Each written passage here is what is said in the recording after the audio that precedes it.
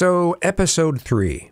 Like I said before, it flows like a TV show. It doesn't flow like the source material is a novel. It's also not like the source material is a comic book or a graphic novel. It's like a TV series. And that would be fine by itself, actually. I prefer other formats usually, but this kind of format can work well if it's done right.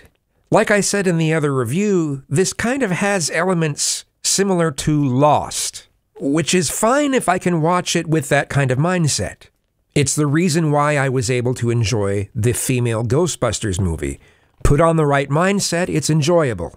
And that's how I felt about episodes 1 and 2 of Rings of Power. Episode 3 has really stumped me. I just can't stand Galadriel. I simply don't like her. She's kind of like a female version of Horatio Caine. You know, David Caruso on CSI. Saying some sort of one-liner before he puts on his sunglasses. And no, she obviously doesn't have sunglasses, but she's so sure of everything she says. And that every word she says is so important. And that everyone else is wrong. Everyone's supposed to listen to her because she's this mythical person, apparently. With nothing that they show us on the screen to back that kind of thing up. She's unkind, she's mean-spirited, she treats everyone like they're stupid unless she thinks she can get something from them. And she never proves her fighting abilities on camera. At least not so far. I mean, other than that tuck and roll from the first 2 episodes, right? We're just supposed to believe that she has some sort of legacy. And you know, I understand not wanting to focus on the fighting scenes. I'm the guy that will sometimes forward the fighting scenes in movies when they take too long to happen, right? But this goes too far the other way.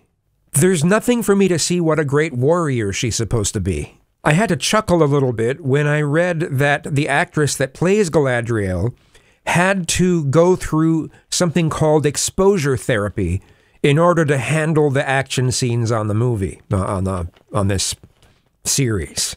Exposure therapy is where you basically have to stand and hold yourself strong and not flinch while a whole bunch of people are coming at you. You know, she's supposed to be a warrior, not a victim. But she doesn't come off as a warrior on screen. At least not up to the point of episode 3 anyway. She just comes off as having a nasty attitude. Yeah, as I said before, having a nasty attitude isn't what makes a good warrior. I think one of the biggest problems with this was the casting. I mean, yeah, they should have chosen someone who's pretty, but they should have been more like a tough lesbian. A beautiful, tough lesbian kind of character. Not someone who looks like they'd scream if they saw a mouse scurrying on the set. Now, if the plan is to have a storyline where Galadriel becomes a better and better person as time goes on, she grows as a person, okay, that'd be great. You know, something that shows she has emotions other than revenge and constantly being annoyed at everything.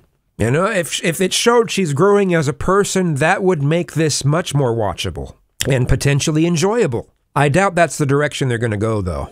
How Nori gets treated by the other Harfoots is a bit of a disappointment as well. The entire Harfoot culture is kind of a disappointment for me. It's a little over the top in certain areas, and that didn't really kick in until, I mean, at least not fully, until episode 3. So they really sucked me in with episodes 1 and 2, but they really lost me on episode 3. Yeah, I think it took me almost 2 weeks to watch the entire episode 3. The first 2 I watched twice.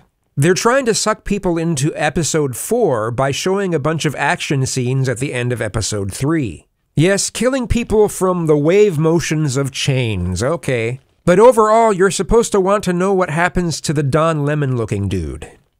I give this episode a 4 out of 10. I was disappointed, but it's also not terrible. It's watchable. We'll see if I watch the rest of them.